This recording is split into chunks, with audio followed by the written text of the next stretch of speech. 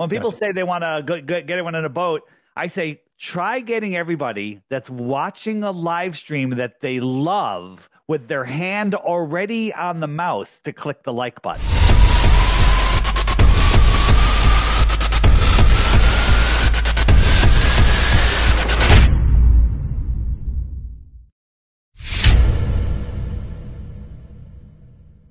Welcome back, truth seekers from around the flat plane. It's time for another edition of the Flat Earth Files. And as promised, we have a very special guest today. Many of you know him. He's really been at the spear of the truth community for quite some time, and he really has taken the world by storm with the mantra Flat Earth Dave. He's been heard on the Alex Jones Show, Talk is Jericho. And he is really responsible for my awakening 4 years ago. So it's a pleasure to have, for the first time to this program, Flat Earth David Weiss. Dave, thank you so much for joining us today, brother. George, thanks for having me on. And as a matter of fact, I just did my 4th episode with Chris Jericho yesterday. It'll be airing in a couple of weeks. And don't forget Stu Peters. Stu Peters, huge network. That half that network is flat now, and it's waking up lots of people. Love him or hate him. That guy is waking up millions and millions of people, tens of millions. Yeah, I saw that interview, and you could kind of see in his eyes when he started to realize, oh my gosh, because it's funny as truthers, and we've all been down that road, most of us. It's interesting. I've actually run across a few people who Flat Earth was their first kind of conspiracy. I find that weird because for me, I had to have a lot of other things fall in order for me to let guard down to look at Flat Earth.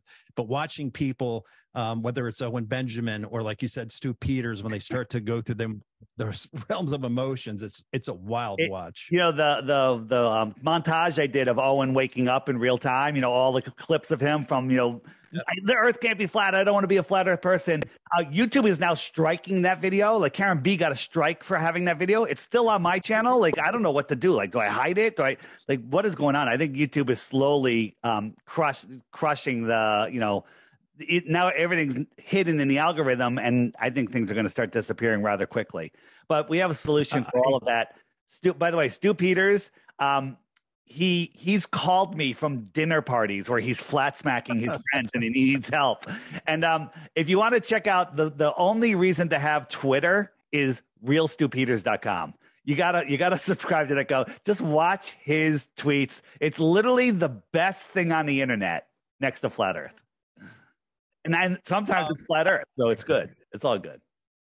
Yeah, and that's one of the many questions I'm going to ask you today. It's funny. I don't want to get into it right now, but it's funny how people will demand every answer for Flat Earth, but they won't even go in and look at heliocentrism. Most people can't even tell you how far the sun is, how far the moon is, or show me an experiment where somebody can actually get water to stick to a ball.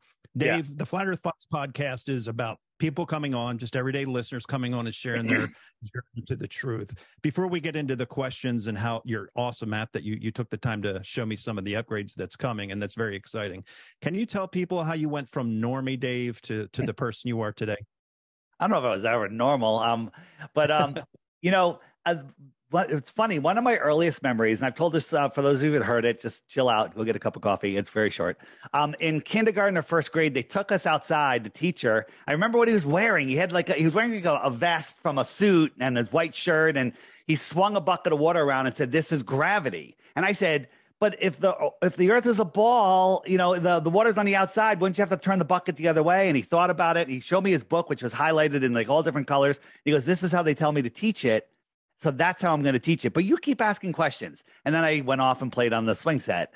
And it really didn't click until 2014, many, many, many, many years later, how it relates to what's going on in my life. So how did I go? You know who woke me up? I was literally asleep. I was protesting this woman in my neighborhood who's now my best friend. Because she wanted to she wanted to stop a cell tower from coming at the bottom of this valley where I live, where there's no cell service. I'm like, are you kidding me? I keep dropping calls down there. And I was like fighting her on that. And now it's like, what an idiot I was. But shortly after that, Alex Jones woke me up. Sorry, people. Chill. Whether he's what's his face or whatever. he woke me up. And now I've moved past lots of his nonsense, but Alex Jones is screaming a lot of truth. You know, they're making the frogs gay. Yep, astrazine is making the frogs gay, and it's affecting humans too. So Alex woke me up. Then I kind of grew past that. And then I was really, the thing that got me, I was looking into money, what money was. I was like, what is money? How come money's worth something? And then I was looking into it. I found out the Federal Reserve is a private bank. I found out about the IRS. And my buddy Tim Rothschild, adopted, no connection, who I worked with at this solar company, we would talk conspiracies in the lunchroom every day. And it turned out where, you know, there was a crowd of people waiting for us to come into the lunchroom to talk. They're like, wow. And then one day he goes to me, he goes, hey, Dave, my friend who's a comedian in the city, they're building a podcast studio at Stand Up New York Comedy Club. And I go, what's a podcast? And he says, he goes, it's a radio show that's recorded. I'm like, okay, that sounds cool. He goes, I'm thinking we could do a conspiracy podcast, but it has to be mixed with comedy. So you and I will be the truth seekers, and he'll be the guy that turns everything into a fart joke. I'm like, great idea. And it was called Deep Inside the Rabbit Hole, and it took off. It went on fire. And after the first episode, literally all of the management in the building, they're all like looking into the studio, holding their heads, going, what the heck's going on? We named that episode 9/11 is Dave's Baby. But then 2 years into the show, people started sending me flat earth stuff, and I just banned them. I said, you're out. You're too stupid. And then Sophia Smallstorm, for those of you that know who she is, she convinced me to look. And I looked with a poor attitude, the attitude of, I'm going to disprove flat earth and prove the globe. That's not really a scientific way to look at things. You should look at it and go, okay, let me find out the details, and then I'll make my decision. I made my decision before I started looking. And when I looked, I truthfully looked. And back then in 2014, YouTube was a big help. Now they're a total hindrance. After 2 weeks, I was like, oh my God, the earth is not a globe. And my life has turned pretty level since then. I would say upside down, but there's no upside down. That's right. And one of the things that I found talking with all the guests, that transformation, when you finally accept, man, I've been lied to. Now, for me, someone who was a career soldier, when I went down the 9/11 rabbit hole back in right after I retired, and because I had a lot of thoughts about it, and I took the time, and for me, the guy who bought the World Trade Center just 6 or 8 weeks before the whole thing went down, Larry Silverstein, Lucky Larry. Yeah, Lucky Larry keeps his yacht off of where I live, and it's very nice. It's a very nice yacht. Wow. But yeah, huge. That was painful for me because everything I had to endure, and 4 tours of Iraq, and some of the things, I lost some friends. Yeah. But to me, this was a different type of lie. This was not just a part of my life that had been challenged. This was my entire life. And I tell my listeners all the time, it was a long 2-week ordeal. Maybe it was 10 days, maybe it was 17 days, but it seemed it was quite some time, very little sleep, trying to say, well, if this is a lie, right? If this is a lie, then what is there anything that is true in our world today? And then as it turns out, most everything at best is a little bit of truth sprinkled with a lot of lies. There's nothing really organic in our society at all, whether it be the movies, whether it be the news. The matrix, the way it is built very smartly to keep us working 50, 60, 70 hours a week. And with whatever little spare time we have, we'd rather watch football or go to the movies than actually understand what type of world we're living in. Social engineering has us, working, we work paycheck to paycheck. 99% of the people in the world work paycheck to paycheck. And then when they have time off, they watch movies on Netflix, mind control, and they drink and they go to sports, because if their team wins, victory, and my candidate won, I'm free, and it's, when people used to say, the Romans did bread in circuses, they had I was like, wow, that was really some archaic times back then.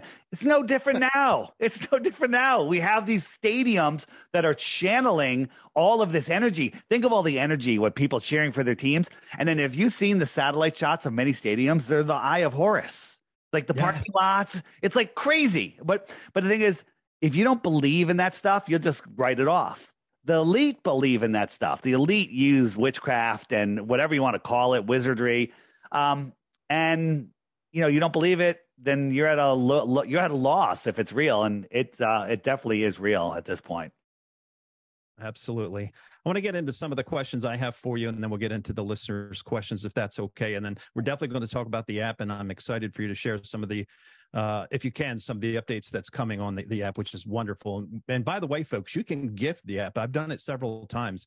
So if you, we talk about on the program how to leave breadcrumbs, because if you just run up to somebody, Dave, and I'm sure you're quite aware of this, and you just start saying the world is flat and all this other stuff, it tends to drive people away more than make them curious. So by leaving the breadcrumbs, by making them just interested enough for them to look for themselves.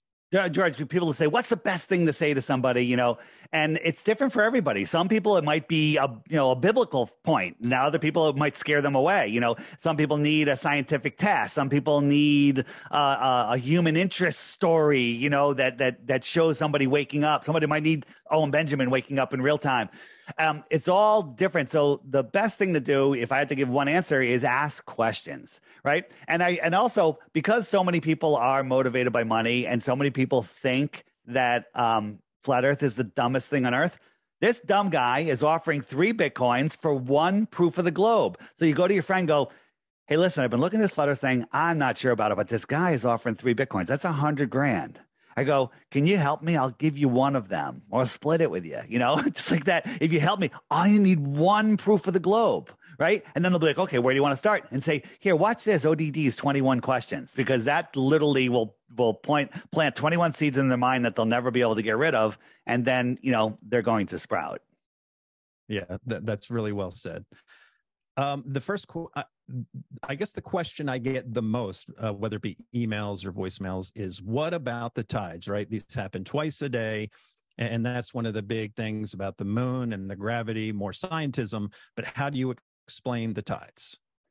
So let's talk about how the globe explains the tides. Okay. Right. So we're gonna laugh here. So here's the Earth and here's the moon. Okay. And let's say that the sun.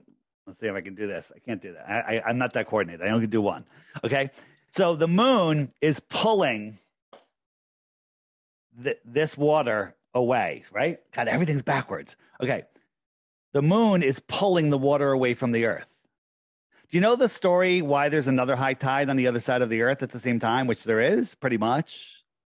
What's the official narrative? Official story is the moon is pulling the water away from the Earth. But it's too far from this water to pull it away, but it can pull the Earth away from the water. And then the Earth rotates inside those bulges, right? And 2 things happen. One, like you laugh and go, God, the globe is completely retarded. And the other one is people go, I can't figure it out. I have to leave it to, a guy that, is a failed comedian that wears a bow tie for him to tell me. All right. So the other thing is, if the moon pulled the water away from the Earth, how come we're not lighter when there's a full moon? Shouldn't it be pulling us? We're in 70% water. Shouldn't we be a little bit lighter, a measurable amount lighter, right? When there's a full moon, right? And why is it when there's a full moon, there's bigger tides, and then when there's a new moon, there's not these bigger tides? Because the moon is still there in the heliocentric model. It's just not lit up by the sun. Right? If the moon has gravity, whether the sunlight's on it or not, there's no difference. The gravity's still there, if that was a thing. So what's that correlation? Is it gravity? So, and the other thing is, how does water stay up in the air with gravity? Supposedly gravity is holding the air down, but the water, which is heavier, goes up, right? And then the other thing is, when we look at tides, where is it? The tides follow the magnetic fields on the of the world more so than the moon and the sun. Here's a tide chart, and there's these things called nodes where there's no tide, and they're all over the place. And then the red and the blue are the high and low tides. They literally circle the node. So how does that even relate to the moon? You've been told your whole life that the tides are related to the moon. They're not. However, the moon does have influence on the tides. The sun and the moon are the anode and cathode of the Earth battery. And so everything is electrostatic, electromagnetic. And the moon and the sun, I believe they cause a wake through the tropics, which gives us our counter-rotating vortices in the north and south. But they also energize the water.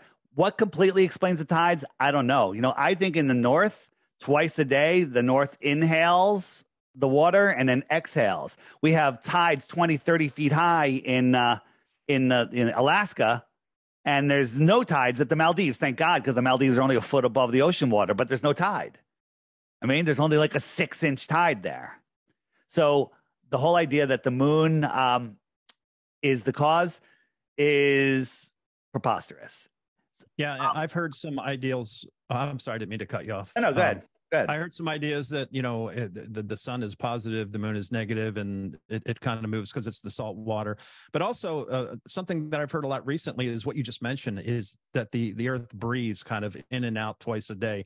And maybe also, could it be just because the waters affected are the waters that actually push against the ice walls? Could it be the ice walls moving back and forth a little bit twice a day? I don't think you know what? I've never heard that. I've never thought about it. But to me, it's not the wall. There's no ice wall. There's the shoreline of Antarctica. It's the shoreline. Right. Antarctica is the highest land on Earth. It's the container for our water. It's the containment. It's like, look at a lake that has land all the way around it. Of course it does. Otherwise the lake wouldn't be there. That's Antarctica. And all that lake is all of the world oceans. On the frequently asked questions, there's the what about tides? And why do I keep getting that backwards? And there's a whole bunch of videos on tides that'll get into it a little deeper than I just did. And that leads to my next question is, I mentioned this before, but people, when they're first introduced to flat Earth, they will spend weeks and months and years trying to disprove flat Earth. And if there's one thing that you can't answer, well, then it's obviously then flat Earth doesn't exist. Number one, kind of going back to what you just said, I think as humans, we're curious and we're always looking for answers, and that's fine. But I think the way God created everything, we're never going to know these things maybe until we, pass on to the next life. And maybe we learn those things as we ascend through the firmament into heaven. What are your thoughts on that? As far as knowing everything, that's a fact. We're never going to know everything. And that, thank God, because if they were like, all right, I know everything, I'm done. Yep. There is a lot to know, and the world is super fascinating. And since you became a flat earther, you haven't had a second of boredom in your life, no matter what, no matter where you are. And you're stuck in traffic for 5 hours. Cool. I got my phone battery's working. I got internet. I'm good to go. And you watch videos, listen to podcasts, and time flies. There's so much to learn. And, most people put themselves in debt to go to universities to learn nonsense to become a good little worker slave. So what was the exact question again? Because I had a good point I was going to make, and I veered.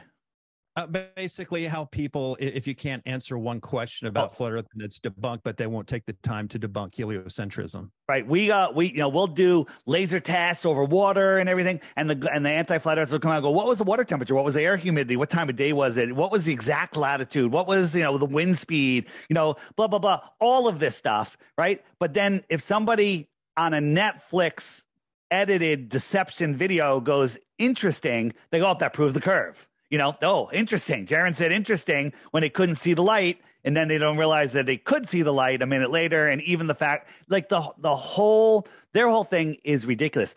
I have something for you today that you may not have seen. Maybe you have. It's something new. It's something that I showed, and I think it is it is done. Throw out the laser tests. Throw out the mirror tests. Throw out the infrared photography. Throw everything out. Throw out the Southern Flight Pass. Throw out everything. This is undisputable proof that the Earth is not a globe. There you go. So we're going to hold that. Let's go through your questions first. We're going to save it for the end.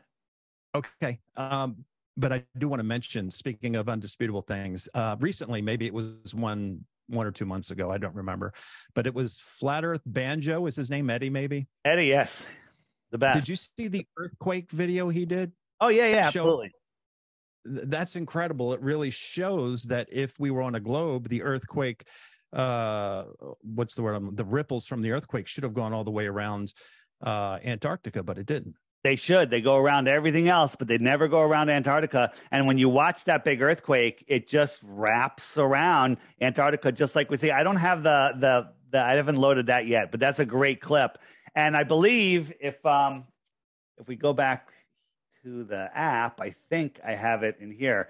Frequently asked questions, And then bottom row, do we have earthquakes on here? Um, I don't think it's on here yet. Shadows, meteors, and asteroids. Um, no, but that's a great one. Just look it up on his channel. Actually, I made the playlist already. I just didn't have enough videos in it. I'm going to add a new button. It's going to be earthquakes and Earth. Everything proves flat Earth. You know, everything that they say proves the globe is a lie, and it Proves proves flat Earth. flat Earth. Yeah, Absolutely. everything proves flat Earth. Oh my God, Well, that's let's a go to. new T-shirt. Everything proves flat Earth. There you go. Right? TM. Come on. By the way, if you're looking for T-shirts, just hit the shopping cart button. Whoops, the shopping cart button, and there's my T-shirt shop. A lot of people say, "Where'd you get that T-shirt?" I got a whole bunch of other ones right there. Bam. Do you do like bumper stickers and printable Not, cards and things like not, that? not yet. I don't. When I'm going to Flattoberfest, I'm going to bring thousands of cards to give to people. And they're great ways just to hand somebody something. So, cool stuff there. Good. Sorry about that. There's a window. Tell the listeners about Flattoberfest. So Flattoberfest is in October 20th and 21st in Las Vegas this year. And if you have the app and you just hit the shopping cart, the button for Flattoberfest is right here. And it's going to be a conference Saturday and Sunday. People are getting there. I think I'm getting there on Thursday, leaving on Monday. And it's just going to be hundreds and hundreds and hundreds of people listening to presentations, but it's more about milling around and talking with everybody. And we got some great banners to take outside. And I have made these big banners that said win $3,000 in casino chips. That gets everyone's attention in Vegas by offering one proof of the globe. Play as many times as you like, no purchase necessary.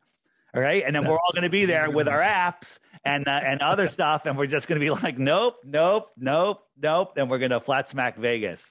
So go. If you're looking for a vacation, it's October. Well, Vegas is amazing in October. And a lot of people hate Vegas. This isn't about Vegas. This is about all of us getting together at a place that has convention centers and lots of great food. And, and if you want to gamble, feel free.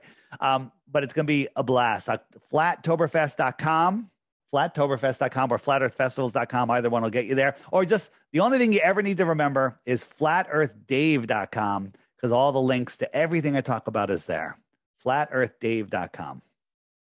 Well done. And when people see that sign, they might even leave the line up to the dispensaries to come try that to get their $3,000 in casino chips. Yeah. Let's play our first voicemail. This is from Jamie. Hello, George. My name is Jamie. I'm from Manitoba, Canada, and just wondering what Dave's thoughts are on meteorites, comets, shooting stars, and also curious to know a little bit more about, I don't know what it's called, but the southern lights, like the borealis that people talk about in Australia, New Zealand. What exactly is that? Is it actually real? Thank you. Thank you, Dave. So meteors and asteroids are two different things. Meteors are bigger, asteroids are smaller, right? When we see a meteor shower, we think of just as little lights in the sky. What are they? I don't know. We have some speculation. I think they're electrically in nature. And the interesting thing is if we lived on a ball, right? So here's North America, and I'm watching meteor showers come down. Somebody down here would be seeing them go up, right? So if the Earth is a ball, they're going to come in from all different directions. So some people would see them down and some people would see them up. No one has ever seen a meteor go up. They all go down, right? That makes sense. So what are they? I don't know. I don't think there's specks of dust or, stuff coming in. And when you look at these craters, these are all different types of craters, volcano craters, sinkholes, methane geysers, all sorts of stuff. Okay. And they look exactly like these craters. They tell us this is a meteor crater, but when you compare it to a geyser, a dried up geyser, they look exactly the same. Here's like no one ever sees a meteor shooting up from the horizon. We only see them going down, right? And here is some more pictures. Whoops, hold on, cancel. So meteor crater, geyser. And I'm sure if I got a geologist and showed them without the labels which one's a meteor crater and which one's a geyser, they wouldn't get them right. Right? They even have the center, the center part, right? Meteor crater, geyser. Okay?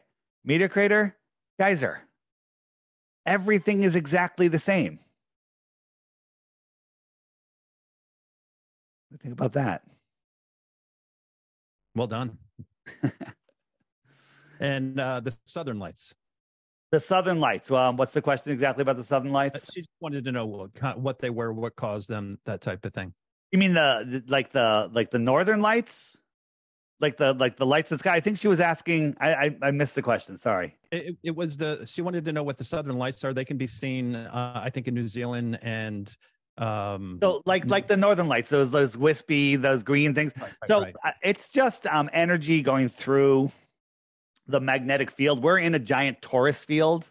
We live on the dielectric plane in between, and there's areas where energy crosses, and that would be at the north, our magnetic north where the toroid comes out. And then in the south, there's some sort of interaction down there with that causes these same lights.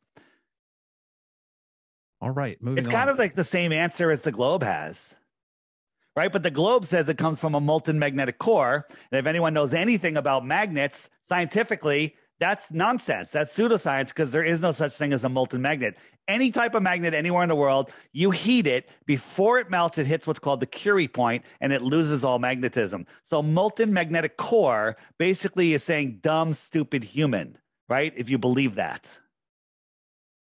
Yeah, and that leads me to my next point is the world's deepest hole, I believe, is like in Siberia or Russia, 7.5 to 8 miles deep, which coincidentally, the deepest part of the ocean is almost the same. I think it's 7.5 to 8 miles deep in the South Pacific somewhere. So for people to think that they know exactly what is at the center of the earth, again, this goes back to why don't we question heliocentrism? Because obviously all that is a guess, right? Yeah, 100%. The deepest hole ever dug was the Kora borehole in Russia. The United States and Russia worked on it together for years and years and years. And they got down just under 8 miles, 7.5 miles. I think it's 7.8, but whatever it is. And while they were digging, they dropped cameras down there. They dropped, radar down there to see what they're going to hit next. And they were wrong every step of the way. Hey, there's no more rocks. They hit rocks. Hey, there's no more water. They hit water. Right. So the boring was absolutely wrong. So now they tell us the core of the earth is, the diameter of the earth is 3,900 whatever miles. That would be like if you had like a Macintosh apple, not even a red delicious apple, a Macintosh with the really thin skin. You drilled a quarter of the way through that skin, and you were wrong at guessing what the material was that you were going to be drilling through the whole time. You were wrong. And then you hit an impenetrable barrier, but you know what the next 4,000 miles are. Okay. Exactly. This is pure pseudoscience. Nobody knows. No globe believer or flat earth believer knows what's below that. Now, is there another firmament below us? Hey, that makes sense to me. I don't know. Maybe we just live on this dielectric plane, and that is the limit to where we can go. I personally don't believe that we can live anywhere else but on this plane. And I personally believe that there's more beyond where we are allowed to go. Okay? And that is all. It's all about control. So go ahead. Yeah. Would you say that all of this, where NASA came in and all the pseudoscience was about it's interesting, right as World War II was about to kick off, one of the Great War, Germany goes down to New Swabia with all this stuff going on. So obviously between the 30s and 50s, they found something that was so shocking that all the countries in the world, like we're ready to go with Russia. We're on the brink of war with Russia right now. But we have a treaty with them. We want to make sure that nobody goes down to Antarctica. That's all just a coincidence, right? There's two things that all of the warring, fighting, disagreeing countries in the world agree on. Nobody can go to Antarctica. Nobody can go to the North Pole. Same thing. And everybody needs to get the boogeyman shot in their arm. Okay? So they all agree on that. And with all the wars, everything that's going on, the Antarctic Treaty is the longest standing treaty ever in history. You can't question it until the year 2041. And the official explanation is we don't want to pollute the ice. It's the last pristine spot on Earth, which is also a lie. Japan just found 7,000 new islands. Okay. And and we have to protect the penguins. But go ahead, deforest the Amazon, the lungs of our world, do all of this other stuff, but no one can go on the ice where nobody lives. There's no animals, there's no trees, nothing, just resources that we supposedly need. And everyone just signs a treaty and goes, oh, we all agree there. Captain Admiral Byrd went there, and look, he's on news here. What's behind him? Flat Earth map with a clock. The sky clock, if you will. Okay. What's going on there? Sure. Right. And then he said he found land bigger than the United States. He said, this quote in the Webster's dictionary, it says Commander Byrd discovers new land in Antarctica. Okay. 1930. That's less than 100 years ago. He found new land in Antarctica. What's going on with there? And you know what? They wanted to make sure nobody forgot it. So in New York, I think it was in New York, they gave him a ticker tape parade, like this crazy parade for what a great guy. He found this stuff, it's big. And then it all just disappeared. It all just disappeared. Okay. So. That's crazy. Yeah. We better get our ticker tape parade when we finally break the matrix and the veil upon men falls and people realize how they've been lied to. Yeah, the lie. There's certain people. George, you and I, and you were being a veteran. That's hard thing to break. You got to let go of your ego. You got to let go of everything, and people don't like to be fooled. What's the saying? You can fool somebody, but you can't convince them they've been fooled. It's harder to convince someone they've been fooled. Yep. We try to build this reality around us, and when someone says, "Oh, it's all wrong," I'm going to rip the rug out from underneath you. People aren't. Some people just can't handle it, and those are the diehard globies. What is everyone in the world? Every teacher, every scientist, every pilot, in on it? No, they're just unwilling to look. And as a matter of fact, they're going to fight for their own enslavement. People fight for their own enslavement. They fight to protect the globe, and they don't even know the globe model. Flat earthers know the globe model 10 times better than a globe earther, because if a globe earther knew half of what a flat earther knows about the globe, they would be a flat earther, because the globe is, am I allowed to say retarded? Because I'm going to say it. It's retarded. Yeah. It's retarded. The globe is retarded. And it's funny, I've learned, especially everything we've seen over the last 3 years, you know what I'm talking about, that people will blindly defend things as long as that guy has a lab jacket and a title. Then he's got to be smarter than us, right? Are you a subscriber to Crow 777 Radio? Bro, that podcast with you and him was one of the things that woke me up. He's great, yeah. Are you a subscriber to his podcast where you get the full podcast? Oh, no.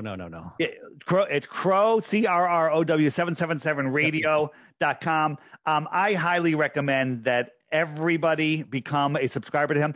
Do not send your kids to college. That you are wasting your money. You're indoctrinating them. If you hit the homeschool button, whoops, what is going on there? If you hit the homeschool button,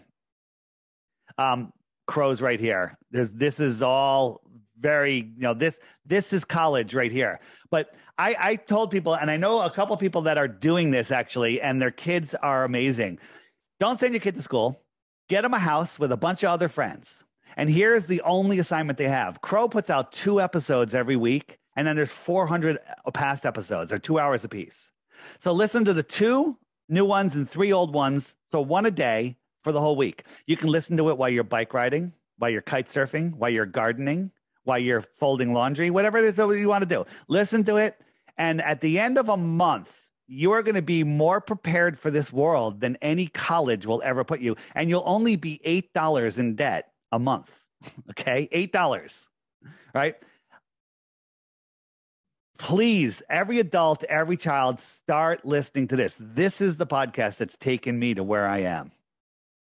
And I'm so glad you said that, because a big portion of our community, our listeners, including myself, I homeschool my daughter. That's on your app, right? The homeschool? Oh, yeah, absolutely.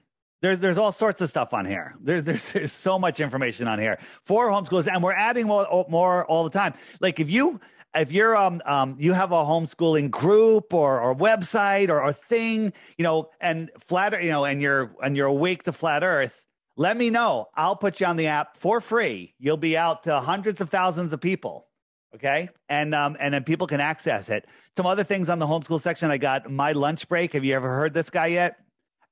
Old world stuff. He looks into these old buildings and finds out the history of the buildings. And it's hysterical for adults and for kids. You'll laugh and then you'll be like, wow, how did I not even understand that? And it's mind blowing. Amazing stuff here. You don't need anything else. You don't even need anything else in the app. Just this page alone will keep your life busy for a long time. But I was saying on the app, the friend finder is up. It's just hit 111,000. It's going to be 111,111 tonight. Maybe at 11:11 right there. There's a number, and that should be pretty interesting. But these are the people say flat Earth is dying. Nope, it's not. It's growing exponentially. That's awesome. Yeah. Well, while you have that up, you want to mention the coming features quickly? Oh, sure. So, we have the profile section where you go into the profiles. Let me click that and that. Don't go looking for this on your, what's going on here? Hold on. There you go. Don't go looking for this yet. It's not out yet. It could be a week. It could be longer than a week. If it's longer than a week, you'll know because I'll pull out the rest of my hair. Okay. So you can, this is, it's kind of like Facebook where you have your picture, a background picture. It, shows you how many referrals you have, your name. I'm a male in a relationship. I'm interested in meetups. I'm offering a job. I'm looking for a job. This is just me testing. All my socials are here. And then here I got my friends list and suggested friends. So I can go and I could hit request. And I could scroll down. This is my wall, right? I have this cool guy in the UK. He's got this thing on the back of his car, and it's like flatearthdave.com. It's like the ball doesn't hold water, flatearthdave.com, right? Guy's awesome. And this is the Flat Earth Yacht Club. Okay. This is my mooring for my boat. Okay. Nice. And people tie up to it when I'm not there and they get flat smacked. I have a QR code on it to my website. It's hysterical. And so you have your wall. So when you're looking at somebody, I could click on somebody and say, all right, let me see what this person has. Click their profile. It takes me to their profile. I could friend request them. I can message them. Let's say I hit message, and I can message this person, right? I could send a message, just text messaging, bam, back and forth. Now you're in a conversation. I can also there's groups. Like let's say there's different driving to Flattoberfest, people that are looking for rides. So I'll click that. I'll say view group. And now I'm in the group and I could talk to people trying to carpool to Vegas. And other conversations are going on. And if I go back to my list here, I have a group. I had a group called Beta Test Group, and it was just for testing. And there was like almost 300 people in it. So I nixed the group and I just restarted it. And now there's 5 people. And I said I was going to make a call. So I'm going to hit the speaker. I mean, not the speaker, the microphone, say, okay. And blows my cover here. You can see what my setup really looks like. And then it's now sent a little pop message. And here comes Run Boston Bear, who's always first. He's always first. And we can chat, And these amazing conversations. We had like 50 people in one chat once. And it was crazy. What do you got to say, Run Boston Bear? I just love this stationary topographical plane we're living on. There you go. Thanks brother. Awesome. Peace. So there you go. That is awesome. Yeah. You're building a social network within an app that already gives so much. The questions, you get a video every day. They're under 5 minutes during the week, and they're a little longer on the weekends. Oh. If you have questions, I think there's 21 question marks. You can click on the commonly asked questions, and it's actually more than 21 questions now because we've added more. It was 21. I've added another row, and there's going to be another row coming below that, so we can add more. This is the more resources page, I call it. It's the web button, the one that looks like a spider web. And here's something very important. YouTube is not only hiding. I got some warnings, like some of my channels, luckily there's some small channels, like we don't like, we're limiting, you can no longer upload at fast speeds, and you can't do this, you can't put thumbnails, and you can't go live. I'm expecting that to happen to my other channels. But here are all my interviews. Like with yours, you'll be, if you put on YouTube, it'll be in this playlist.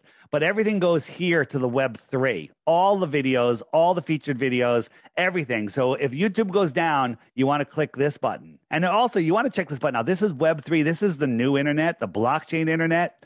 It's super high quality. It's amazing. And if you set up an account there and you start liking videos and watching videos, you literally earn a cryptocurrency that adds up to money. It's crazy.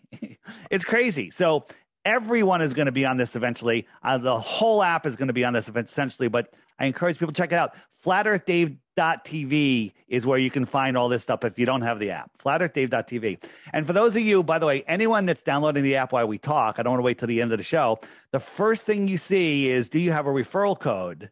And your referral code should be FE Files, all one word. FE Files, and that way George will get credit for like, oh, George turned you on, and then George will get up there on the leaderboard. I'll show you the leaderboard. This is the top 100 people, that get people to join the app. Kind of fun, right? And also, the app is $3. Okay, Dave, why are you always pushing the app? Because it's the best way to wake people up. I'm sorry, right? I push other things that people that I don't even like, because they have great ways to wake people up. The app's $3, but if you want to message people, if you want to play games with other people, you have to. It's a subscription of $11 a year. $11 a year. Find me a subscription that's less money than that. But if you have referrals, you can trade in 11 referrals for a free subscription. So there you go, guys. There you go. And I told Dave that we by the end of September, we'll definitely be in the top 3. So again, if you don't have this app, please take the time. It's $3.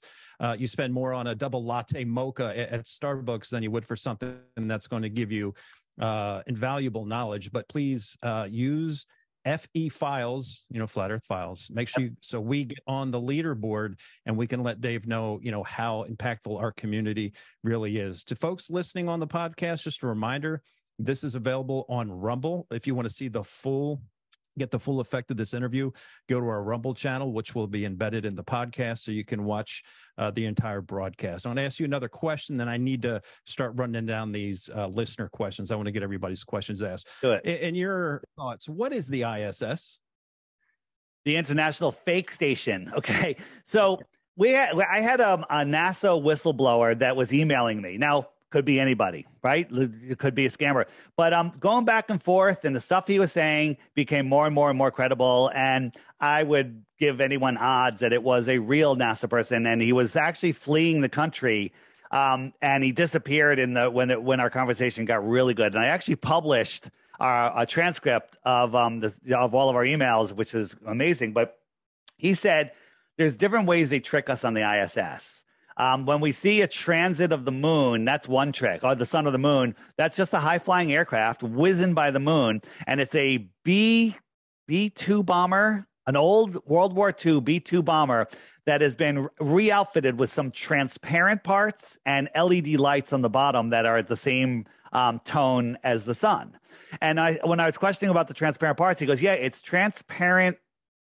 Not transparent aluminum. I think that's from Star Trek. It's some transparent mylar with metal thin struts in it. And from that distance, you can't see the struts. You can just see through it. So they fashion it to look like the ISS, or what we think the ISS should look like. So that's for the transits. I have personally looked at the ISS tracker, seen it come up on the horizon, cross over my sky. It takes about 7-8 minutes to go from horizon to horizon. Now, I'm on the East Coast. It's going 17,000 miles an hour. It should be in California before that much time goes by. How am I seeing something the size of an airplane, 50 times higher than an airplane, right? Think of a 747, gigantic when you're standing next to it. But at cruising altitude, it's tiny. It's a tiny little gray dot in the sky. And at double that altitude, you could not see it. It's too small, right? An airplane cruising altitude is about 5 miles. At 10 miles, you couldn't see it.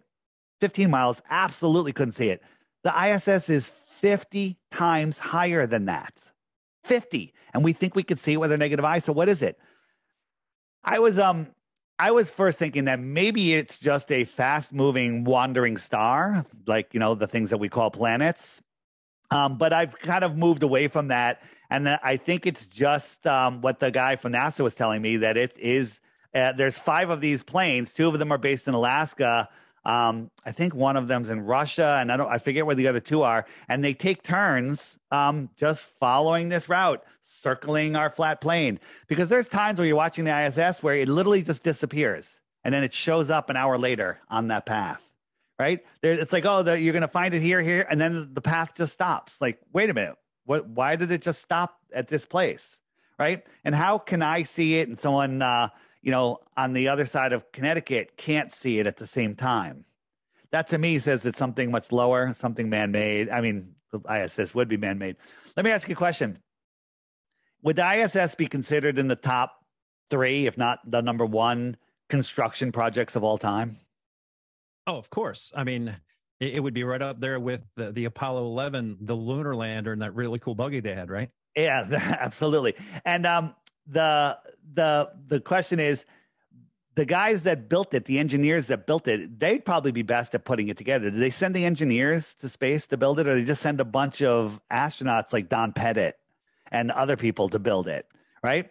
And so if they're doing that, they would have to, mission control would be like, have to tell them, move this, add that, do this, right? And we on spacewalks, what do we see? It takes them 8 hours to put one nut on something, right? So this is a animation of the ISS being built. It was never assembled here on Earth, and they didn't take any video or pictures of it being assembled. As a matter of fact, some of the modules were made in the United States, some were made in Russia or wherever, and they had different doors, so they had to create a third piece to make an adapter. Okay? Never tested, no seals, nothing. And all of this was done, and no one ever took a picture. No one took a picture or video. This would be the number 1 most videoed construction project of all time. There's no video of it being built. Okay? None whatsoever. The other thing is, that this is a Chinese space station now. It literally showed up out of nowhere. This is it. This is them showing us their space station. That's brutal, man. Yeah. And they forgot to film it also. Okay?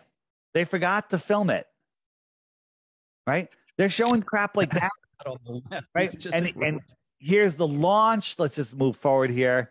Right? You got all this smoke, and this thing goes up, and all these people clapping. We zoom in on these people. They're not looking. They're looking in the wrong directions. So this isn't a real launch. Where's the smoke trail? I see a little something. I think this is just a balloon going up with some lights. And whenever they zoom in close and show you nothing below, this is nothing. This is not in the air. And then when they keep switching back and forth, that's provably fake. And then all of a sudden they switch to animation. Oh, they always show you the curve of the Earth, at that weird angle. And this is them deploying a piece and just throw it into space, and everything works perfectly. It's the dumbest crap ever, right? For 2023, that's some awful animation, man. Yeah. Wait. It gets worse than that. You've seen the water. They left a glass of water on the table. Oops. Yeah. Left a glass of water. 500 miles an hour. It's not even moving. Not 500. It's 17,000 miles an hour. And there's no gravity. There's no gravity. Okay. So it should be everywhere, right? The water. And the Globe Zealot, the anti-flat earthers, the Reds, rhetorics, they'll go, surface tension, man. The surface tension's holding it in. Meanwhile, Don Pettit is on an interview saying that he created a cup made out of folded plastic because you can't drink liquid on the ISS out of a regular cup. So there goes the defenders of that. Just trying to find. I have that image somewhere. Where is it? I had it somewhere. Coffee cup. Where is it? All right. Well, that'll come back. Where is it? I wanted to show that. That's a good one, and it's gone. It'll come back. So he's got this cup and he's drinking out of it. And while he's drinking out of it, literally the coffee offsets from the cup for a couple seconds, showing that it's just a CGI trick that they're doing in a studio. Interesting. Two things I wanted to add on there is I'm a ham radio operator, and you can also once or twice a day, I forget, but you can pick up, and some people are able to have a conversation on the ham radio with the ISS. And it's funny if they're really going at 17,500 miles an hour. And I noticed this back in the day when I was doing this in Texas. You can talk to them way too long. They're in the area way too long if they're truly going at that speed. That's a nice trick. I've heard that. I haven't paid much attention to it, but that's just a nice trick. Absolute nonsense. Did you see that you remember a couple of years ago, India was going to land on the moon, and then it was going and everyone's there, and then all of a sudden it just crashed. It just blacked out. Like, oh, it crashed, and everyone's like, yay. I mean, everyone's like, oh, it was like all good. Well, guess what? India is orbiting the moon now. They're going to be landing October 20th. Here's the footage from their new spacecraft. Oh, that's legit. This is their actual footage. That's a solar panel, like the trick you do on people. Yeah. And I on my channel DITRH, everybody please subscribe to DITRH on YouTube. All short videos are great videos to show people. It stands for Deep Inside the Rabbit Hole. Somebody new is not going to watch a Hibbler video, full-length video, or a Warrenon, his 5-hour video. But if they start watching mine, it's kind of like crack. You're just giving them a couple pebbles here and there, and then after a while, they want the whole bag. So, yep, they won't be sleeping for a while. That's I did a video. My last video is the transcript from this, because this is in Italian. I think it's Italian. I did a translation. And it's hysterical. The audio is literally comical. And I set it to clown music, of course. Nice. All right. I'm going to get to our second voicemail. This is from Laurie. Hi, George. This is Lori from Ojai, California. And I have a question for your conversation with David Weiss, which I'm looking forward to. My question is about the moon phases. I believe the moon is its own light, especially when it's full. I've just been noticing the last couple of weeks as it's not full, it's just in a different phase, and there's only a sliver of a moon or a half a moon, that I've noticed that the sun is on the side of the moon that's lit up. And so it's like that causes me to wonder, is the sun reflecting on the moon? So I look forward to getting an answer to that question, because that is something I'm wondering about. I'm not 100% sure about flat Earth, but I'm leaning very heavily in that direction. But the moon phases has me stumped. Thank you, Laurie. Appreciate it. Dave? Yeah. So first thing I want to say is looking up at the lights in the sky to determine the shape of the Earth isn't the best practice, but we do need to talk about it. So if you actually understand what the inverse square law of light is, it's that light that is coming from its own source or even reflecting off something. Every time you double the distance, it's half of the brightness, because light spreads out, just like sound spreads out. If you were standing in front of me, you could hear me half a mile away. I doubt you'd be able to hear me. A mile away, you can't, because it spreads out and becomes thin. Light does the same thing. So when we look at the moon 250,000 miles away, they tell us on a full moon, clear night in the middle of nowhere, I could read a book by it to cast my shadow on the ground. It's bright. It's casting my shadow on the ground. If I went halfway to the moon, it's 4 times brighter. Halfway again, 16. Halfway again, 64. I make it all the way to 100 miles from the moon, where the astronauts took that famous picture, and it would be 60 times brighter than the sun, something you can't even fathom. You can't even fathom twice as bright as the sun, because you can't even look at the sun. Okay? That's right. So the closer you get to an object that's reflecting light off of it, the brighter that object should be. Okay, so let's look at this this cement brick, which I'm standing 5 feet from at noon. Okay, how come it's not 60 times brighter than the sun? How come it's not casting a shadow on me? How come I can't read by it if there's not enough light coming off of it? And I would argue that this cement ball is more reflective than the dusty moon. Absolutely. Okay? So as far as the phases, I think the phases definitely are related to the position from the sun, for sure. The sun is electrical, in my understanding. And the moon, it's the anode and cathode, and the sun is when it's directly across from the moon, across the Earth, the whole moon is lit. But when it's off to the side, if the moon is a sphere, which I'm not 100% sure, we're only going to see that half moon because that light is only that energy, which is making the moon fluoresce. I don't think that it's just casting light on the moon. I think it's sending electricity to the moon, and the moon is fluorescing, just like the sky fluoresces. The sky fluoresces blue because most of the upper atmosphere is nitrogen, and nitrogen fluoresces blue. I think that's one of the reasons that the sky is blue. Okay, so that's why that's how I think phases work. Karen B does a lot on moon phases, and I think on the app there might be a moon phases section. I forget, but if there's not, we're going to add one soon. Very good. Thanks for explaining that. Dan asks, what are solar flares in your opinion?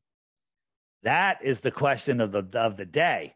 All right. So solar flares, they want us to believe that there's these big explosions coming off the sun that are going to wipe out humanity. I think that they are energetic pulses coming from our energetic sun. And I've asked the question recently, and nobody has been brave enough to answer yet. Is it possible? Think if the flat Earth is, what we think, and the sun and the moon are within the Earth, and everything's electrical in the sky, and the dome is a positive charge, and the Earth is a negative charge, and the sun and the moon are the anode and cathode, there's sparks going off. What happens when you send a piece of metal towards the sun, a rocket, and it's going up there above where we're supposed to be? According to the Bible, it says we're not supposed to go up there and take pictures. Could rocket launches cause these energetic pulses from the sun? I could be 1,000% wrong on this one, but I'm wondering if there's if somebody had all the data from when rocket launches go off and when solar flares happen, and if there's any correlation. It's just a question that I have, and I have zero proof that any of that could even possibly be true, but I'm looking to see if there's a correlation, and then it would involve further investigation. What is it? I think that we go through these cycles, and maybe these solar flares are giving us energy. I know that when we have an eclipse, things happen. When I watched an eclipse with my naked eyes for an hour and a half, and the only thing that happened to me is my eyesight got better, and I became I could speak clearer, I think. Okay. I think it made me smarter. Okay. I think it opened up my consciousness in some way. So maybe these solar flares are, have to do with the awakening of mankind, the energetics of this world. Man, that's really interesting, because what do they tell us about the eclipses? They tell us not to look at them, right? And they give out free glasses to blind you. Don't look, don't look, don't look. Check this out. Paige and I are sitting at the beach, okay? And the eclipse is happening. We have about an 80% eclipse here, and it takes like an hour and a half. Right. And so we're sitting there, we're watching it. We don't even, and unfortunately or fortunately, the sky had a lot of a chem fog in it, which actually made it dim the sun enough so we could really look at it. I'm a sun gazer. End of the day, I could stare at the sun, no problem. And it was actually, we're watching it without our sunglasses on for the whole time. There's this woman on the beach, and she's doing something really weird. She's got her mirrored sunglasses. She's putting them on the ground, and she's got her phone, and she's going like this, right? She's going like this. I go, what are you doing? And she goes, well, I'm trying to take a picture of the eclipse in my glasses, but I don't want to look at it too long because I might go blind, right? She's afraid to look at the reflection in her glasses and on her iPhone, that she's trying to video the reflection in her glasses. And I'm like, do you see that two of us are sitting here staring at the sun for the last hour? Didn't register. It didn't register. That's awesome. Joe asks, I'm sorry, go ahead. I was just going to say, it makes me lose faith in humanity. Joe asks, does the sun move faster in the southern hemisphere? Obviously, like looking at your second hand there, we know it takes 60 seconds to go around, but as it goes closer to the Tropic of Capricorn, I guess, is it actually moving faster speed-wise? Speed-wise, absolutely, it's moving faster. And if you look at the analemma, right, the analemma has the big circle in the south, and then the smaller circle in the north, and each circle is completed at the same time. So the sun is going faster and slower, right? It's on the hour hand, so the angular speed is exactly the same. And so this is a lot of things that Globers don't get. They're like, they're like, we don't feel the spin of the Earth, and that's because you're going around once a day. Yeah, but if you were on a merry-go-round that was a regular sized merry-go-round, it spun once a day, you'd barely be able to tell it's moving. Expand that thing out to 24 miles in circumference. It's now going a mile an hour. You'd definitely be able to sense the movement. Now expand it out to 2,400 miles, right? Now it's going 100 miles an hour. Would you sit on that outside horse going 100 miles an hour on that merry-go-round? 100 miles an hour, curving. Okay. Right. Now spread it out to 24,000 miles, right? The circumference of the world. You're going 1,000 miles an hour. You're going off your trajectory, curving over a mile a minute. Okay. Changing your trajectory. One, you couldn't sit on it. You'd be thrown off. And two, it would be insane, right? Even if the air was spinning with you, another retarded heliocentric claim. Okay. So they don't understand, because they've been programmed not to understand, angular velocity versus tangential, I can say it, speed. So is there any proof of this? Yes, because equal latitudes on a ball, you got the ball spinning. So the sun goes up to the north, in our summer, and then it goes down to the Tropic of Capricorn. So at a certain whatever degrees north you are in June, the equal degrees south in December should have the same lighting effect, you should have the same thing, but we don't. And there's areas in the south that are low lying, like Ushuaia, where there's no mountains to the east or west. And they have like 17 hours of daylight in December. And that's because the light from the sun, the daylight, which is not sunlight, can travel a lot farther. When you have a mountain in the distance, it'll block all of the light. It'll block everything. So in December, in places in Africa and South America, when it goes from light to dark, that an equal latitude to where we are here, when the sun sets, 5 minutes, it's pitch black. But 6 months later, when the sun sets here, 2 hours later, it's still light. Okay. And that's because the sun is staying closer to us in the north, making this loop. But out here, it's whizzing, getting farther away. Okay. So the only way to explain the analemma and that is a faster moving sun on a flat earth. It makes no sense on the globe. The problem is people aren't trained to think. They're trained to memorize and regurgitate, and none of that's in the textbooks. Thank you, Rockefellers. Adrian from Seattle has a two-part question. Pardon me. Have you seen the movie The Adventures of Baron Munchausen, and what are the current restrictions on dirigibles? I've heard you talk about the blimps bringing them back, and how can we get them back? NASA controls all the helium in the world because God forbid we have helium. For those of you that don't know, the Hindenburg was a complete and total hoax. Yes, something blew up. I don't know if anyone died. I wasn't there. But they demonized hydrogen. They linked it to hydrogen bombs. Again, another hoax.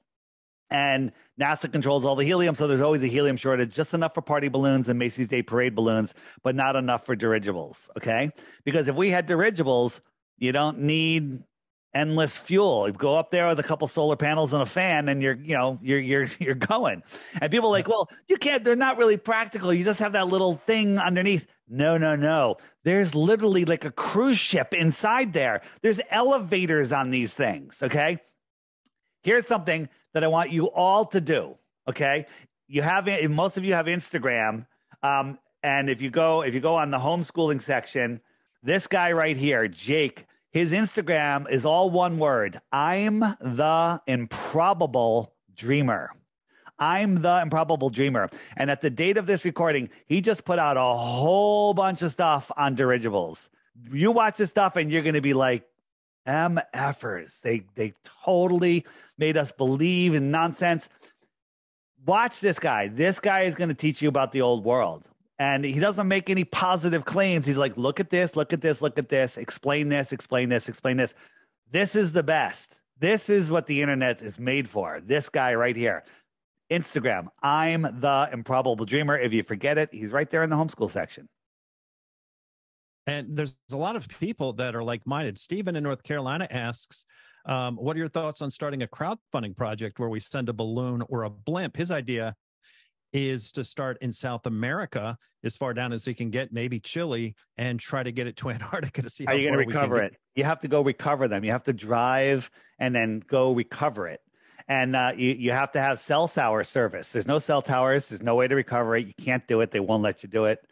And it's not, you can't do it. I'm not a naysayer. I'm just telling you, logistically, it doesn't work. There you go. Let's see. The next question is from, well, we already talked about that. Here we go. This is a great from Kalon. What was Dave's breaking point or process that opened his eyes to flat Earth? And did you struggle with accepting it as fact? And have you had growing pains as time goes on with new information that comes out so fast? You know, every day there's something. Just like today, by the way, the dude from Australia, they just launched another thing from space. The Virgin Atlantic guy. Oh boy, we're gonna go over those frauds if you want. We have time. I'm good to go. I'm good. I'm on with Owen Benjamin. We're going on Anthony Cumia in 2 hours from now. Oh, wow. So how much longer can we do? 30 more minutes or 20 more minutes? We can do 30 easy. Yeah, no problem. Thank you. Doesn't involve question. It was Boats Over the Horizon that got me because I live on the water, and I bought a P900. It had just come out at the time, and I zoomed in and saw stuff that I shouldn't have been able to see. And then I said, all right, the curve calculator's wrong. And I went to the debunking sites to see what they say it was. But even with their ridiculous, you got to cut it in half because it's a hump, not a curve. I still could see things that were below where I should be able to see them. And so that was a big one for me. Whoops, what's going on here?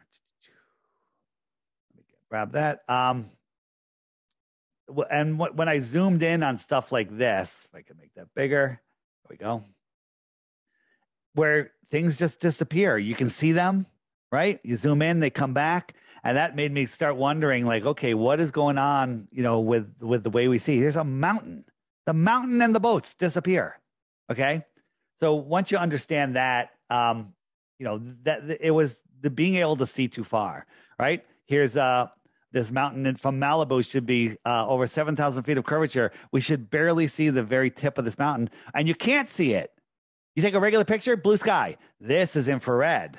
Okay, this is Jay Tolan Media, right? Infrared camera, there it is. So what's it? And infrared cuts down on refraction. You want to call it refraction? There should be less. There it is, right? It actually cuts down on refraction. So it's stuff like that. And then I'm sure you've seen, this is one. There should be this mountain. What does it say? I can't see it. It's blocked for me. Earth curve, 19,000 feet of curvature. I don't think this mountain from this elevation. Okay. 19,000 feet. Right. I don't think this mountain is 19,000 feet. Now we can see most of the mountain. Okay. Right. So again, refraction, people just love saying refraction, right? Because it doesn't make any sense whatsoever when they do that. But they, if you say refraction, it makes you feel better because you don't have to reassess your whole world, right? So this one, you've seen this one, right? Yes, absolutely. Yep. Yeah. So this one was quite interesting. We got these 8 mountains over 700 miles away. Now, when you're up high, you can see farther. Bit one because you're up higher, but the air is clearer, less thick. You don't have as much moisture. These mountaintops should be 40 plus miles below a physical curve. 40 plus miles, right? And the only thing they can say is, they're refracting up and they're magically stopping at eye level, all of them. Okay. This is something you can go verify yourself, right? That is absolute insanity. And let's get into, so we don't run out of time. This is the other one I wanted to show you. So you're on a plane. It's not to scale, of course. And it's nighttime and you're in the pilot's cabin and you're looking out the front and you can see these stars on the horizon, right? Those stars are on your horizon out the front window of the plane, right? With me? Yep. You're looking out the front window of the plane. As you fly south, you're flying over the ball. So they're now no longer in front of you. They're now over your head, right? That physically has to happen. All right. So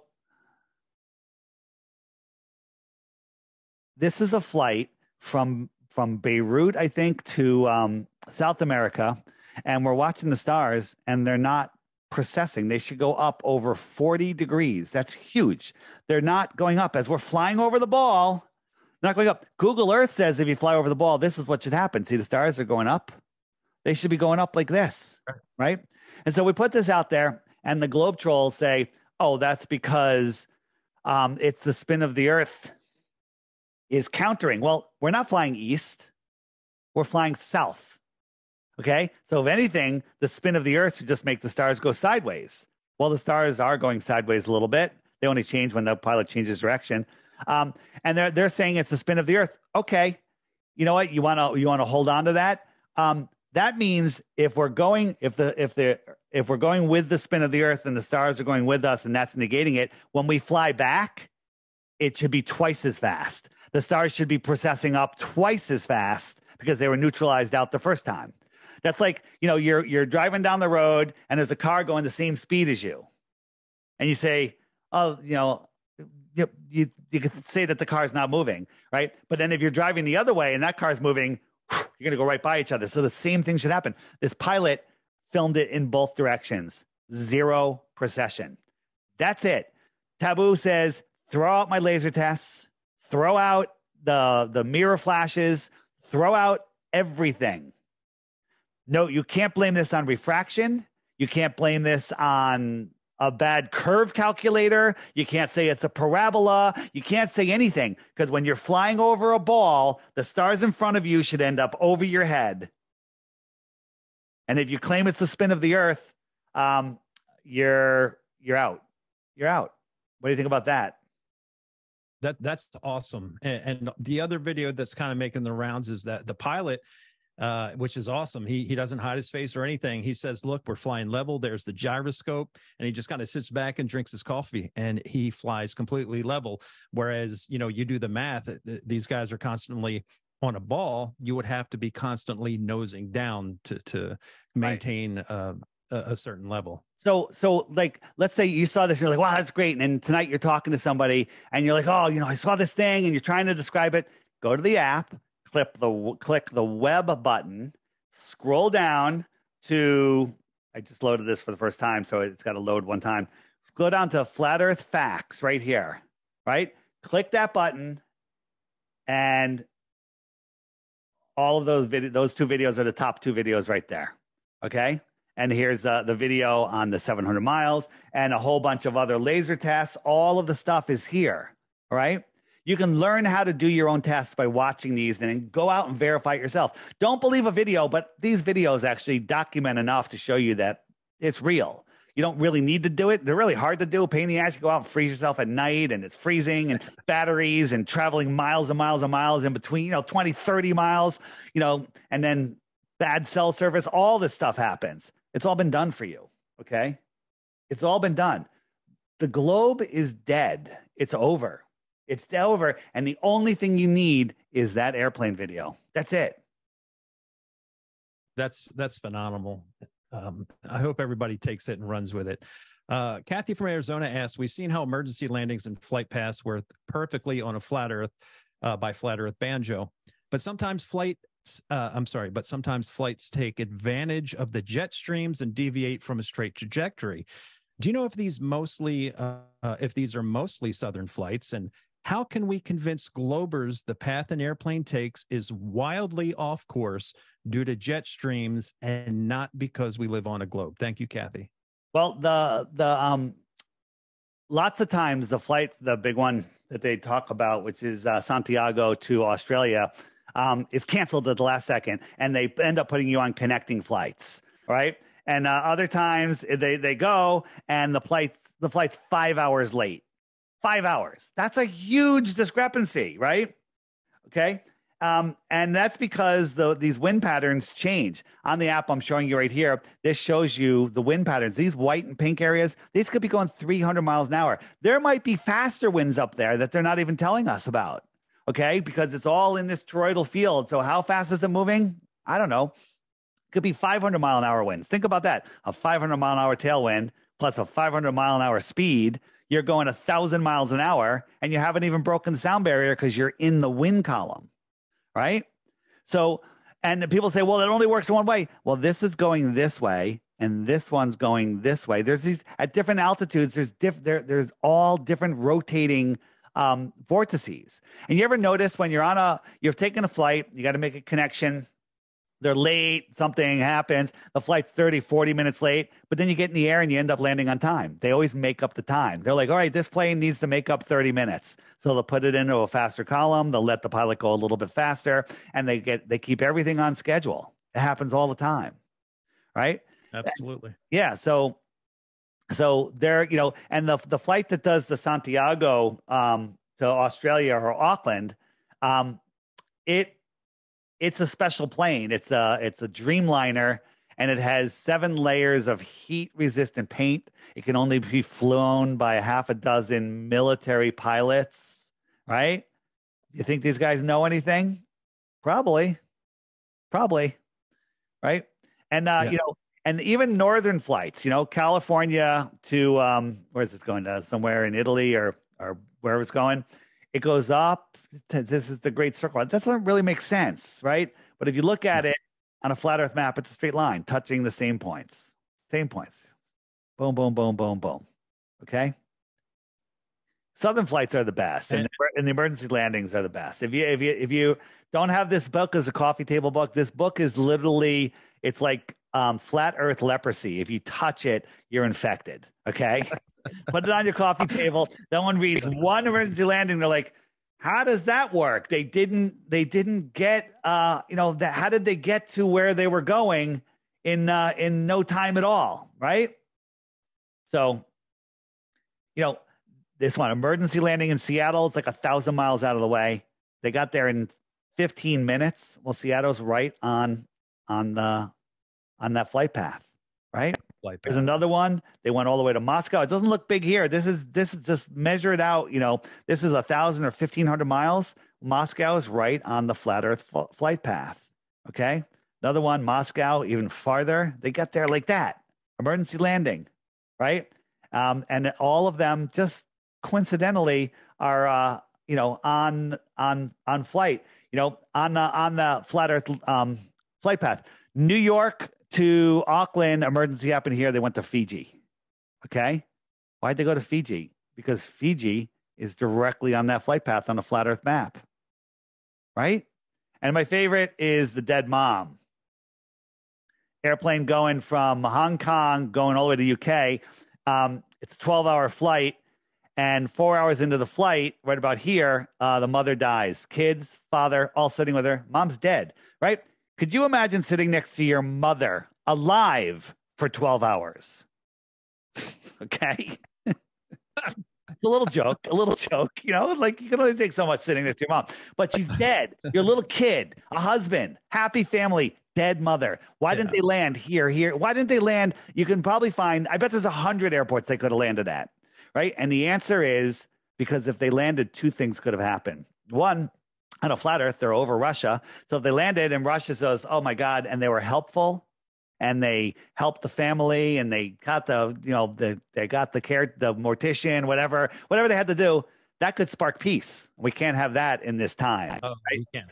And then the other thing is somebody like me or you or a million other people would go, what the hell were they doing over Russia? And then somebody would go, they're looking at flat Earth, right? And it would be a problem. So they had to wait until they got all the way to Frankfurt. At that point, those kids are damaged for life. Why didn't they just finish their trip home? Okay. Why didn't they just go another hour? Okay. And land them where they were going. Okay. What is going on here? Wake up, people. Yeah. Next question is Raul, and he's a friend of ours from the Firmamental podcast. He asked, with all these forest fires, he was wondering why the smoke stays localized to very specific areas, as if we were I'm sorry, because if we were on a rotating planet, wouldn't that smoke be traveling all over the place? What's your opinion? Well, gravity holds the air down and it spins with the earth. But a summer breeze defies gravity because it could blow the air left and right. And, I could take a little fan and blow air up away from gravity, but gravity locks all of the air and spins it with the earth around while it's adjacent to a zero pressure, no pressure vacuum, low, which is scientifically impossible. Don't you get tired of just going proof after proof after proof after proof and wondering why the hell these people don't wake up? And they go, you're science. I was listening to Kumia go off on flat Earth, which sparked the reason that Owen and I are going on. And he's playing the Professor Dave, debacle that with me. And Professor Dave just keeps quoting, this is true, and this is true, and this is true. And I said, what? Where? Show me the science. And they're like, he just showed you the science. No, quoting something from a textbook is not the science. That's just a claim in a textbook. Okay, show me the science. I'll show you the science for flat Earth. Flat Earth are not science deniers. We are science. Hold your feet to the science fire, people. World better wake up soon, man. What's that? I know, but hasn't Professor Dave already came out and admitted that he hires people to do all the questions and mathematics for him? Even if that was the case, he did admit that. But anybody that when you Google, I was Googling, I was trying to find Anthony Cumia flat Earth thing. I typed in Anthony Cumia flat Earth, and what comes up? Professor Dave. Okay, I didn't type in Professor Dave. I typed in Anthony Cumia. Okay, I typed in the exact title of the podcast and Professor Dave comes up. So what does that tell you? All right. But on the web button page, if you scroll down to debunking the debunkers, okay, if you I saw something on National Geographic or I saw Professor Dave destroyed David Weiss. No, that's not true, because Professor Dave gets destroyed by Flat Earth. Dave humiliates Professor Dave right here. Okay, this is for anybody that is willing to, not listen to a guy with an accent and talk condescendingly and go, oh, he must be right. He's got professor in front of his name. I'm Professor Flat Earth Dave, by the way. Okay, I identify as Professor Flat Earth Dave. Right. So again, the National Geographic bunk is here. If somebody goes, what about the laser gyro and Jaron with the laser test and behind the curve? Watch this 4-minute video. 4 minutes. 3-minute video, 3.5-minute video. It explains that actually proved the Earth is flat, but the movie was edited. Again, all of the debunks are here. What about shadows on the clouds? All here. All of the debunks are here. Okay. And it's not just us saying you're wrong, we're right. We're showing you the deception. We're showing you the science. Okay. All of this stuff is hidden on YouTube. It's all hidden. You can't find it. It's all hidden. Why is it hidden? Yeah, I miss the old YouTube days when you could actually put something in the search engine and find what you're looking for. If you put in flat Earth now, I think actually one of the top 2 things you get is that Professor Dave guy. Absolutely, 100%. That is the case, and the app breaks the algorithm. Every day there's a featured video here. What I tell people is, when you gift the app to somebody, just say the featured video, just when you're having your breakfast, watch the featured video. One short video. That's it. You want to watch another one? Watch what comes after it, because I break the algorithm because it's in a playlist, right? So they don't get to suggest what comes next. If I sent you one video on circumnavigation, the next video would be on how, the flat Earth is retarded. Okay. Because that's what YouTube will do. No matter what, they'll pop Professor Dave up, they'll pop whatever, trying to sway you. But the app doesn't allow that, because everything is in a playlist. So if you want more, hit the archive button. You can go back 4 years, 5 years now, I think. Okay, 2018. All the videos are organized by year and month, and that'll keep you busy forever. Okay, absolutely. Tons of stuff on here. Let me just show you. Let me just show you real quick. When you want to gift the app to somebody, you can go into settings or just go to the App Store and you say gift to a friend. Now this is just for Apple. It's going to bring you to the App Store, and all you do is you scroll. Oh, you go right. Let me change that. It brings you to the App Store. You just got to hit this little share button right there. And when you hit that, this will pop up. Scroll up a little bit and you'll see gift. And then you could gift it to another Apple user in your same country. You can't gift it to somebody that uses a different currency. Okay. Gotcha. So that's that. And if you want to gift it to add to Android users, you have to send an email. Go to my website, use contact Dave, and say, hey, I want to gift it. I want to buy, 5 or 10 or whatever, and then you can pay via crypto or PayPal or Venmo, and then we'll send it to you. We even discount if you do a whole bunch. So, and can they still use the referral code FE Files if they gift it? Or absolutely. Is that just no. Anybody that downloads the app, whether it's gifted, whether they paid for it, whatever, you just put in FE Files, FEFILES, no spaces, and then your app will do a little song and dance, and you'll see that somebody downloaded it. And what's better than that? Knowing that you're really waking people up. It's really a great feeling. Every flat earther, we all want to do the same thing every day. All we want to do is wake other people up to flat earth. Isn't that amazing? Yeah, absolutely. Yeah. 100%. No greater feeling. And last question, then we'll wrap it up. And you've been really generous with your time. And thank you to everyone who sent questions in. And many of them were kind of like-minded. But this one is, how do we account for the fact that the stars only circle the North Star north of the equator? From what I could do, finding my own research, stars directly above the equator travel in a straight line, and the stars south of the equator circle a point in the southern sky. And that is from James. Yeah. So there's a southern star rotation button right here. Lots of great videos on that, but I'll give you a quick explanation here. And that explanation is, the big one is, why do they go counterclockwise in the north and clockwise in the south? And you've been trained that the only way that works is on a ball, right? So right. If I'm in the north and I'm looking south and you're looking north, okay, right, on a flat earth, this is clockwise and you're seeing it counterclockwise, right? Because you're on the other side. Yep. The sun, stars, and moon, no matter where you are on earth, rise in the east, set in the west. So they rise up. For me, this is counterclockwise. But if you're over there, you're seeing it go clockwise. Okay, it's the same direction. Now, the rotation of the sky, the North Star is very is stationary. It does a tiny little circle, and all the other stars are fixed and spin around it. Now, if you believe that we're in this heliocentric, spinning insanity, how the heck does the North Star stay in one spot when we're traveling 4.5 billion miles every year, never to return to where we were before? Okay. And all of these planets stay on a plane chasing the sun at 500,000 miles an hour. It's the dumbest thing ever. So with the dome and the lights and them fixed in the sky, the optics are complicated. Those videos I show you will show you a lot of things. I'm not even 100% sure that the southern stars that we see are not a reflection of the northern stars. Okay? A reflection in the dome. I'm not sure. But again, the only thing that we can say about the stars in the sky is that they're lights. Same thing with the moon and the sun. They're a light. We don't know how big it is, how far it is, what it's made of, what shape it is. We don't know any of that. Right? And people are like, well, why can't we just triangulate and see where it is? And let me give you this one. The sun and the moon that we see, in my opinion, are where is it?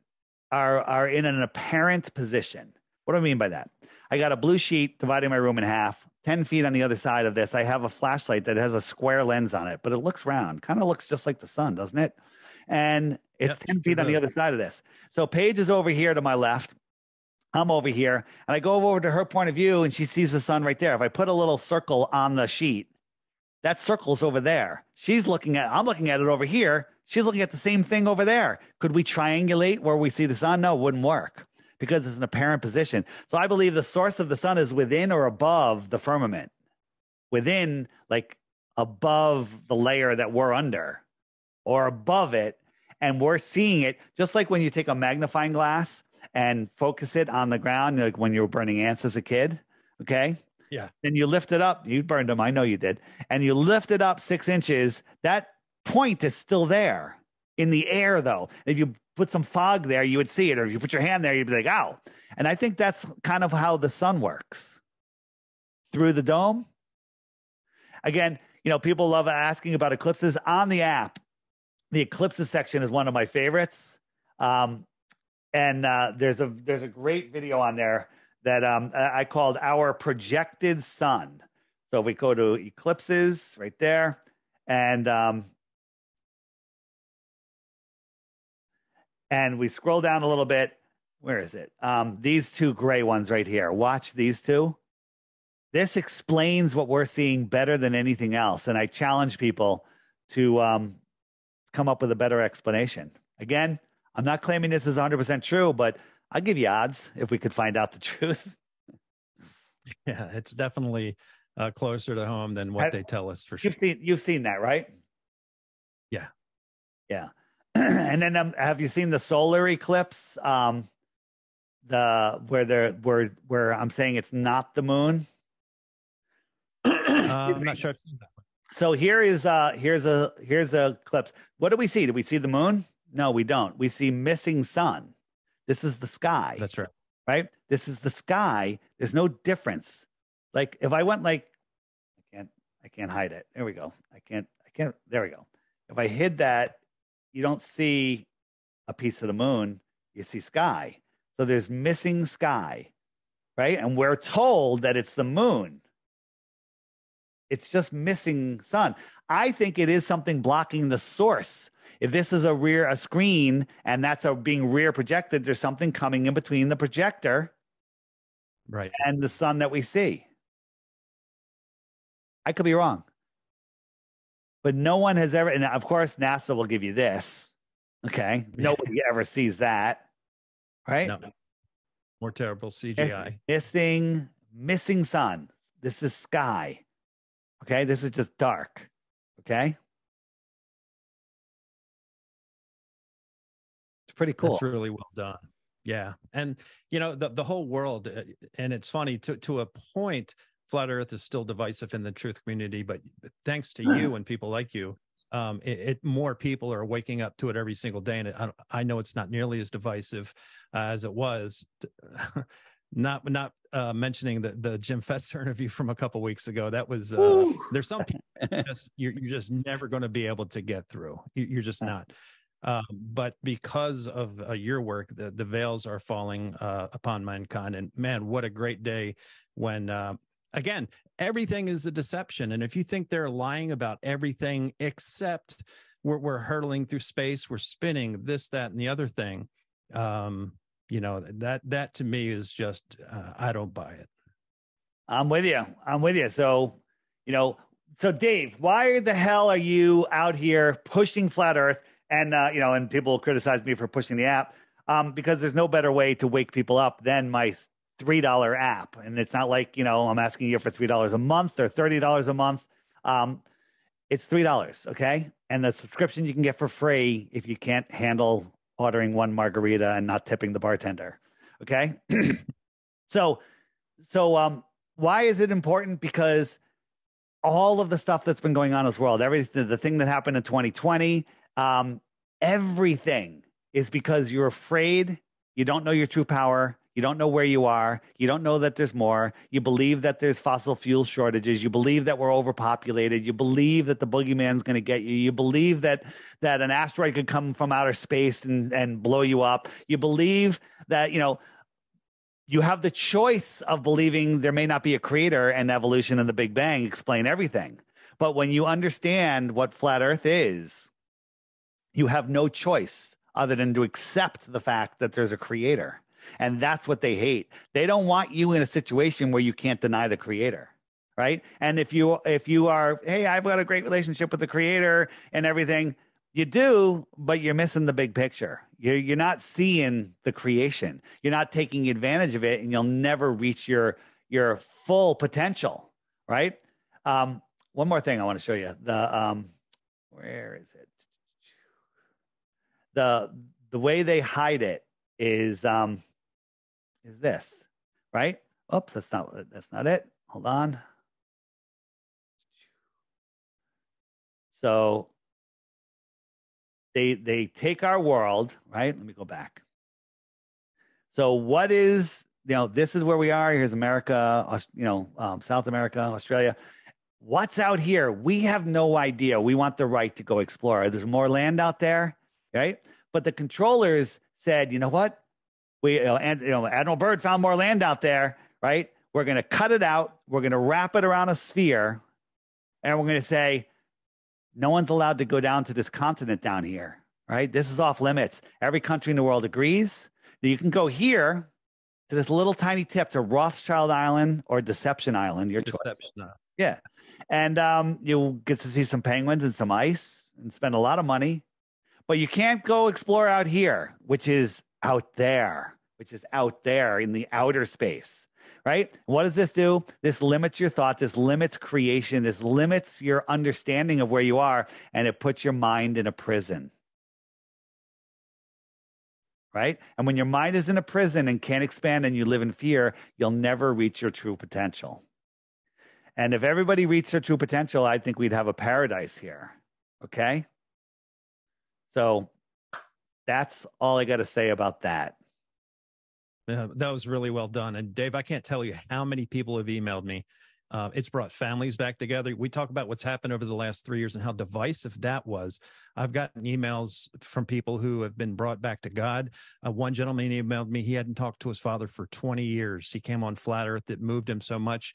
He reunited with his dad. He's back with God. It's life-changing. And I get these emails every single week. Me too. Yeah, it's insane. And it's amazing, and maybe before Flat Earth, I'd be listening to a podcast. It's great, taking 3 pages of notes, and then they'd mention God, Jesus, whatever. I'd be like, oh, religious kooks, and I would just discount everything they said. I threw the baby out with the bathwater. But now I understand that there is a creator, and people say, well, who's God? Where's God? That's your journey. Understand there's a creator, deal with it. You make your own relationship with the creator. We're all here. We all have direct connection with the creator. We all have the ability to thrive in this place, right? We missed an opportunity. And this is on the latest episode of Crow. Everyone, please go subscribe to Crow 777 Radio. 2 hours in Crow, 777 Radio, Crow 777 Radio. And the last one he did with Fortune Saint Germain, this guy, related to the Saint Germain dynasty or whatever you want to call it. And this guy, there's something very special about this guy, but he's talking about, I lost my point. He's making a great point. What were we just talking about? You're talking about Crow 777's most recent episode? Yeah. But there was something that Fortune said that I wanted everybody to remember, and now it's gone just before that. Just go listen to it. You'll understand, of how this world works and how, this is what he said. He said, the whole world was put to a test with the thing that happened in 2020, and everybody was told to close their businesses and go home and stay home and don't do this and cover up their mouth with a muzzle to separate you from from breathing. And the world failed. Most of the world failed. I didn't fail. I never complied with any of that. And if everyone had just said, screw that, all the governments in the world would have fallen, would have been over. Okay? It would have been over. Our test is going to come again. They're going to try again. Alien invasion, another variant, something. Okay? It's going to come again. Don't fail. I know that your listeners aren't going to fail. I know that the people that already know me, but it's your friends. So everybody, wake people up to Flat Earth, and all of a sudden they can see everything. I woke people up to 9/11, Sandy, Boston, and they go right back to sleep. They're like, oh, well, the different administration and different people and, good people, bad people. No, you wake them up to Flat Earth. It's every day. It's the rest of your life. You can't let it down. And everybody's interested. They try to wake somebody up in Saudi Arabia to the Boston Marathon. They don't care. They don't even know they've never even heard of Boston. Okay. They're like, what are you talking about? Every single person lives on Flat Earth. They just need to know it. And their soul is screaming to them, but their conscious mind is lost in the television programming. Okay. And their soul is streaming. And I believe that a lot of depression comes from the disconnection of your soul, who it's your eternal soul, trying to talk to your mind, which is lost in the television programming and Netflix and the news and nonsense. Okay. And when you wake up to flat Earth, boom, they start talking again. They're like, yo, check this rock out, man. Okay. Man, you've been so generous with your time. And every time I get a chance to talk to you, I think this is the third time we've had a chance to talk over the last 4 years. You do this every day, every week with the same energy. And I'm thankful that you become a part of my life. And I know this episode, both on video and audio, is going to really take off. And I'm going to put all the information for the listeners in the show description. I'll put a link to his apps for iOS, for Android, his websites, his YouTube channel. The referral file when you get the app is FE Files, and I'll put that in the show description. And I will also put a link to Crow 777 so you can check him out and subscribe to him as well. Dave, you've been very generous with your time, and I want to give you the opportunity with any closing words you have, sir. My closing words are, take my advice. If you have kids that are getting towards college, send them to Crow University. Let them wake up that way. Find out what they want to do, and if they want to become a plumber or a builder, send them there. If they want to, open up a retail store, they don't need to go to college for that. They can learn all of this stuff, and we have everything's online, and you can learn it, but you have to understand how this world works. And I'm telling you, Crow 777 Radio, it's $8 a month. It should be $80 a month. Okay, it's still worth it, and just force yourself to listen to every episode, right? When it comes out, it's the first thing I do. Everything's off the plate. I'm listening. And the beautiful thing is it's just an audio podcast, so you can go anywhere. You don't have to sit. You don't have to watch. It's just audio. And I think there's something special about audio-only podcasts sometimes, right? Although, the stuff I'm doing, I need to show you stuff. But I love doing audio-only sometimes because you can get more expressive and whatnot. So there's my closing thing. FlatEarthDave.com. If you forget everything, just remember FlatEarthDave.com. That's it. There you go. Thank you so much, Dave. It's always good to see you. And again, I'll leave his links to his apps in the show description. And of course, Flat Earth Dave. For David Weiss, I'm George Hobbs from the Flat Earth Files. Thank you to all the listeners and your continued support. And until next time, my friends, we will see you.